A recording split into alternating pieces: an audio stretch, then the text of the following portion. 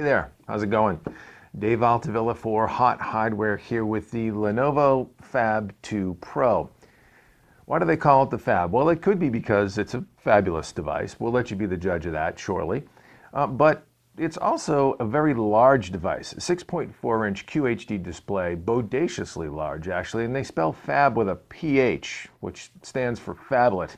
And it is truly the combination embodiment of a phone tablet hybrid device. It is also the embodiment of the latest Google Tango technology, the first smartphone in the market to support Google Tango AR augmented reality technology. So we're going to kick the tires on this bad boy and check it out. What do you say?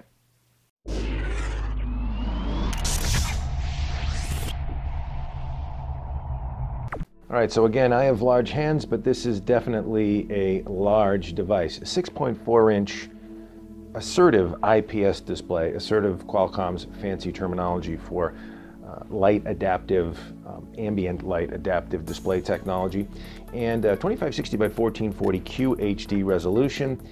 Big, beautiful, bright display actually. Not quite the punch of OLED, but pretty darn close and looks super tight and crisp with that high resolution and high pixel density. Walking around the device, you see we've got a standard setup of bezel here in the front.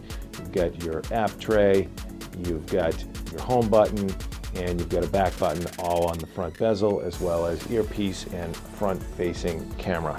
And on bottom you can see there's dual stereo speakers with Dolby Atmos sound and a standard micro USB port and a couple of Torx screws. Incidentally, this phone is put together very well. It's very solid in the hand, really nice design with slightly chamfered metal edges, brushed aluminum finish, and just really feels great.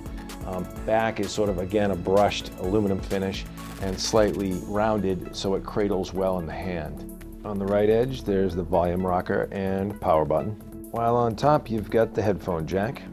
On the left edge is a standard combo micro SIM and SD card tray. But on back is where all the Tango mojo happens. Up top here you've got a standard 16 megapixel RGB camera, a depth sensor IR camera, and a motion sensor fisheye camera right there, as well as a fingerprint sensor.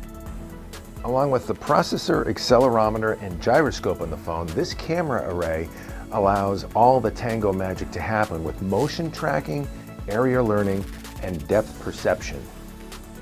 The Lenovo Phab 2 Pro is powered by a Qualcomm Snapdragon 652 processor with Adreno 510 graphics, backed up by 4 GB of RAM, and it is running Android 6.0.1, otherwise known as Marshmallow. And with the Phab 2 Pro in its rather large box, you get a standard assortment of included accessories, including a lit pack and SIM extractor tool, as well as these handy dandy JBL earbuds. They actually sound pretty good for an included pair of earbuds. And of course the AC adapter, which is a little bit large for a smartphone adapter, but gets the job done. And incidentally, the phone does support Qualcomm Quick Charge 3.0 technology. Now, to give you a sense of scale and to sort of explain the feat of engineering, mechanical engineering mostly, that Lenovo had to undergo to get Tango technology inside of a mostly smartphone-sized device. Here is the original Google Project Tango tablet next to the Phab 2 Pro. And as you can see, it's a considerably larger, thicker device, and larger in both width and height, and absolutely a different class of machine. This is powered by an NVIDIA Tegra processor, and obviously the Phab 2 Pro powered by a Qualcomm Snapdragon 652 chip.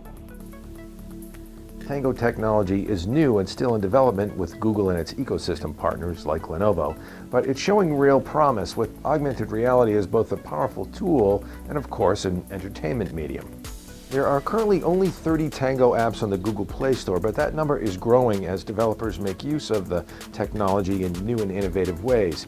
Though you can perform simple operations like measuring objects with the Google Measure app, for example, Lowe's Vision app is a good example of being able to mix your home environment with an AR shopping experience, trying out sizes, colors, and patterns that otherwise you would have to lug home for items like furniture to truly experience where you intend to use them.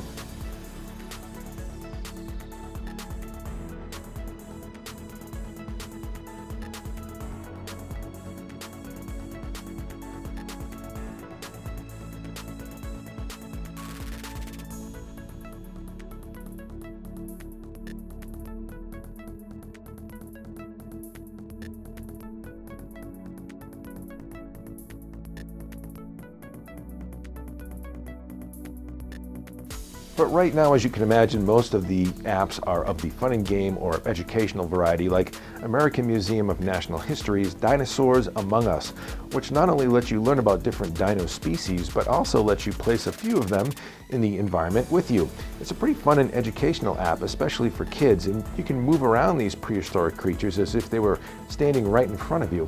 Look at poor Yogi here, fast asleep. He has no idea he's chilling in his Jack Russell bed with a cute little velociraptor and a flappy little Archaeopteryx.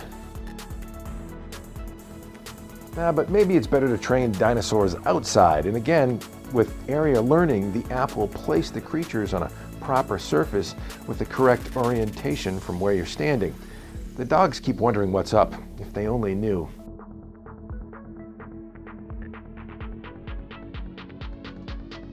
Oh, and then there's the Holo app, which lets you place holograms into pictures and videos you shoot with the rear camera.